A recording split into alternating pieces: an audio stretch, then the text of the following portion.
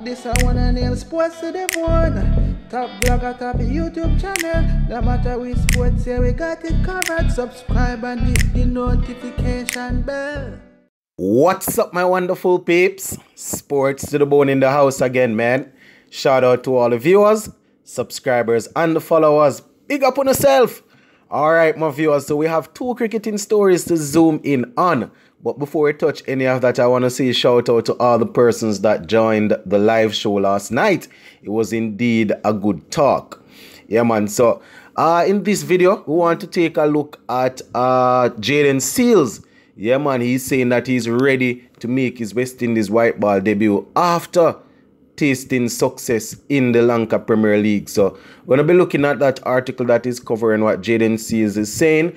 And we also see where the head coach of the female teams, Courtney Walsh, he is being praised or he's being thanked for bringing in the right people. You know, they are saying that the thing is moving in the right direction and he brought in the right people that will definitely help the team to improve. So we're going to be looking at all of that.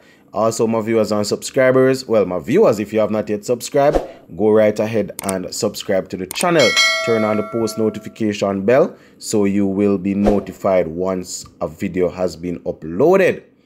All right, so I am on the Sportsmax website here, and they are saying fresh off a successful Lanka Premier League, Jayden Seales ready for Windies white ball debut. Right? The article starts and says, with the West Indies one-day international series beginning on Saturday, pacer Jayden Seales is feeling relaxed ahead of his maiden stint in the West Indies white ball setup. The 20-year-old Trinidadian pacer has already represented the region, as we know, at the highest level. You know, he would have taken 16 wickets in 4 test matches, with his debut coming against South Africa when he was 19. I think that game was played in St. Lucia. Now, they are saying his talents were first put on display for the world to see at the 2020 ICC Men's Under-19 World Cup, where he spearheaded the West Indies attack and was one of the most impressive bowlers in the tournament, finishing with 10 wickets in 6 matches at an average of 18.30. All right, so they say, speaking at a press conference today ahead of the start of the Ireland series, Seales spoke about coping with pressure, as well as how staying away from the negative comments and focusing on his cricket has been key to his early success. He is quoted as saying, and I quote, "I think I'll be under pressure most of my career, seeing that I'm the youngest in the team. If I don't perform, then the media and everybody will say I'm too young. So I tend to just not focus on that stuff. I don't really go to social media during series or during games. I tend to stay off social media and stay away from comments. I just talk to my parents and to my family back home and keep my mind away from all the negatives and focused on cricket. I just go out and enjoy my cricket and play to the best of my ability. And if on the day I happen to perform well for the team, then I'll be very pleased," says Jayden Seales. And that is a very good way to put it, my viewers and subscribers. As a young man, you know, young people are joined to social media very much. They can hardly stay off it. So I am thinking that if this young man is able to stay off the social media like that in the middle of the tour, then that can only spell good for him.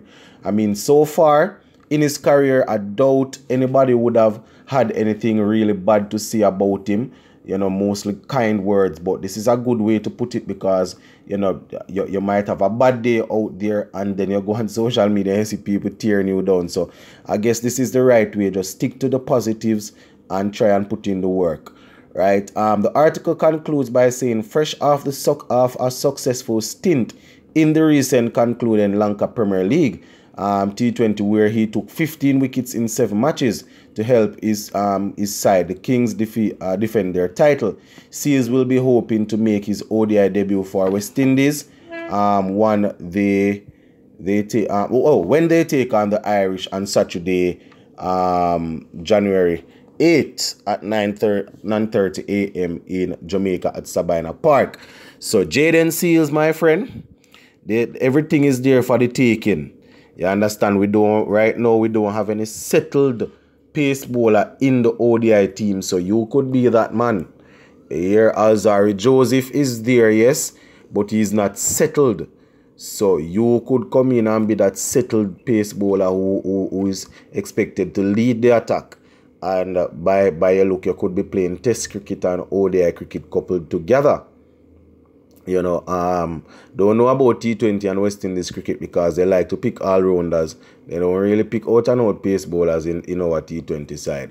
So, you know, in no time, this man here could be the lead, one of the lead bowlers in the Test team and in the ODI team. So, you know, gonna be paying keen close attention to what he's able to do when he goes up against the Irish, because at the end of the day, you know, you can only expect what you put in.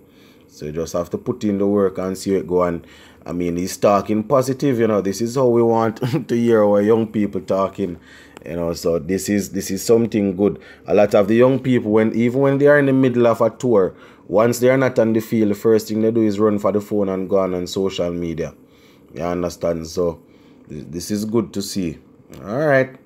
So that is it for the Jaden Seals part. So let us move on to the Courtney Walsh thing now. I am seeing an article here and they are saying he brought in the right people. Head coach Walsh making good moves for the West Indies woman, claims Matthews.